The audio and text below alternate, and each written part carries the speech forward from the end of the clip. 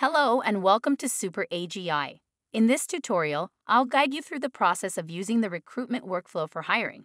To get started, navigate to your SuperAGI dashboard and create an agent. Assign it the goals of listing files in the Resource Manager, reading resumes, and sending acceptance or rejection emails based on the job description criteria provided.